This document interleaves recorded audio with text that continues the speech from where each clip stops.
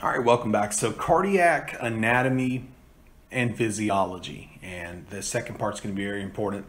A lot of us get a lot of cardiac anatomy in paramedic courses and in our bio courses, but we don't get a lot of physiology.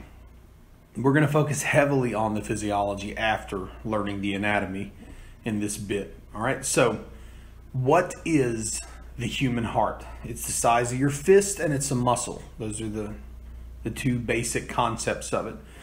It sits just to the left of center in the chest in an area called the mediastinum, and it's canted a little bit, turned and angled. It has a couple of layers. So the first layer, the innermost layer, is the endocardium, and if you've done any dissection labs, you've noticed how you can feel on the inside of the atria and the ventricles. It's very smooth. It's a very low friction surface for fluid to pump through and not be very turbulent.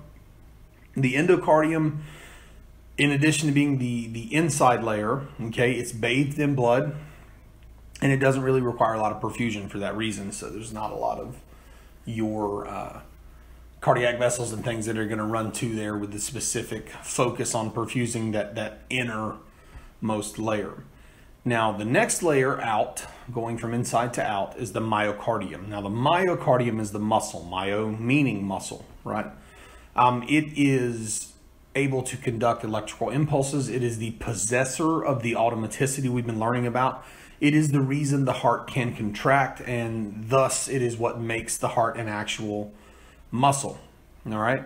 The next layer out is the pericardium. So this is the sac. When we hear about pericarditis and things like that, this is the sac that surrounds the heart. It's got around 50 mLs of fluid in it, depending on what text you read or what patient you're looking at. It's a clear fluid, clear to yellowish fluid, and it allows the heart to move inside the sac without friction. All right, so the heart can expand and contract, it can move in and around, and it's got a lubricant. You can think of it like motor oil. There are 4 chambers in this muscular organ. Those 4 chambers are, of course, the left atrium and right atrium, the left ventricle and right ventricle, respectively.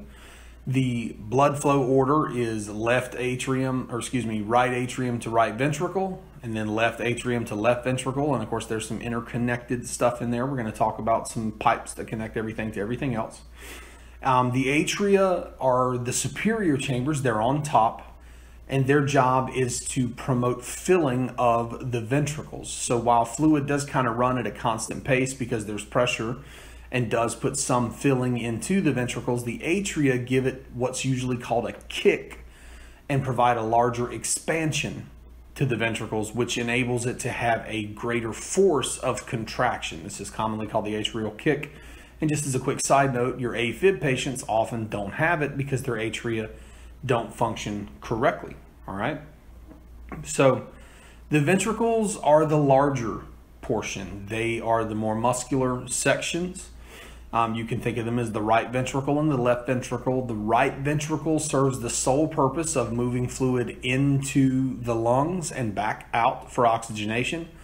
Thusly, it doesn't need much muscle, so it doesn't have as much muscle, and I'll assume this is all under normal conditions. The left ventricle, however, is responsible for sending blood to the rest of the body. So it is going to be much more muscular. The myocardium is thicker. It will have a greater amount of nerve conduction cells and pathways as a way to trigger more of that muscle in order to allow that muscle to really kick out and send that blood all over the body, because it's got to get, from the top of your brain to the tips of your toes. And we depend completely upon the left ventricle for that under normal circumstances. So anytime you have a pump, you have a valve. If you're going to squeeze something in a certain direction, you have to have something blocking it off in the other direction, right? So for that reason, we have 4 valves in the heart. We have the tricuspid, we have the pulmonary, we have the mitral, and we have the aortic. And in that order, right? So in the order of blood flow, we have that.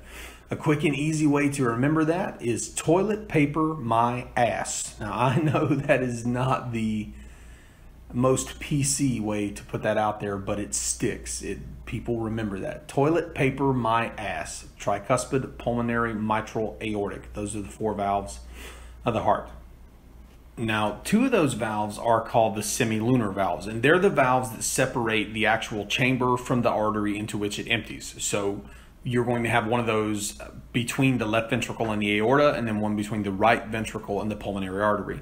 They're called semilunar because of their shape. Their whole concept is to not allow blood to back out of that artery back into the ventricle.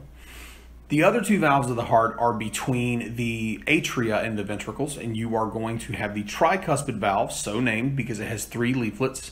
That's going to be in between the right atrium and the right ventricle, and its whole job is not to allow blood to go from the right ventricle back up into the atria, because then you would lose pressure.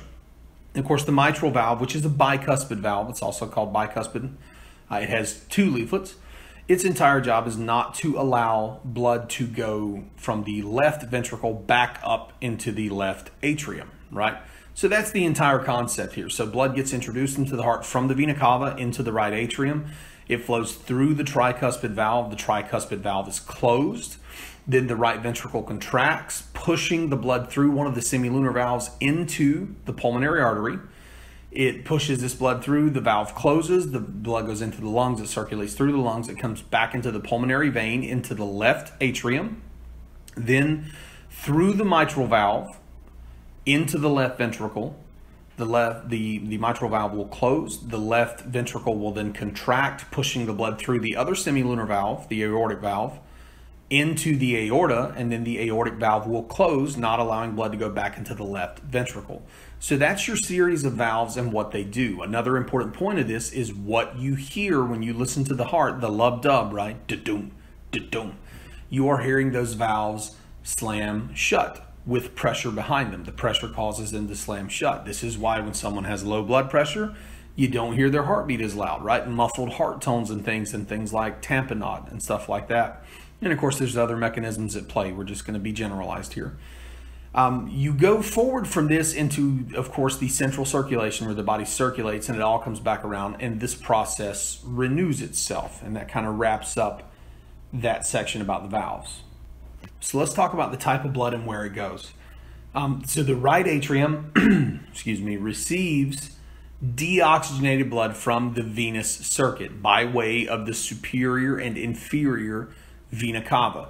So they meet right before the heart. They turn into one big pipe with a very low amount of pressure. It goes into the right atrium. The right atrium pushes that blood into the actual right ventricle. Valve closes, right ventricle pushes it out to the lungs. The lungs then do their thing. They oxygenate, and we can cover more of that if I can do some lectures on pulmonology and get away with it. They oxygenate everything. They bring it all back into the left atrium. The left atrium pushes it down into the left ventricle. This blood is newly oxygenated, and then it moves forward from there out of the left ventricle through the aorta into the central circulation to the rest of the body. And this is the reason that we say the pulmonary artery carries deoxygenated blood and the pulmonary vein carries oxygenated blood. Because veins and arteries are labeled that way not based on what they carry, which is a common misconception, but based on whether they are going to or going away from the heart. So the pulmonary artery is going away from the heart, so it's called an artery. The fact that it's carrying deoxygenated blood is irrelevant. The pulmonary vein is bringing oxygenated blood back from the lungs into the heart, and because it's coming to the heart, it's a vein. So the fact that it carries oxygenated blood is irrelevant to the fact that it's a vein. They're named for a different reason. So while that sounds like a fun trivia fact, right? The pulmonary artery is the only one that carries deoxygenated blood. In truth, it's just sort of a different way of looking at it. It's just a byproduct of how we name things and how we call them. And of course, the internal structure of those vessels. Remember, the arteries have thicker tunica intimas or tunica medias and things like that. So it is an artery in all forms. The pulmonary artery. It acts like an artery, it works like an artery, it just happens to carry deoxygenated blood. Okay?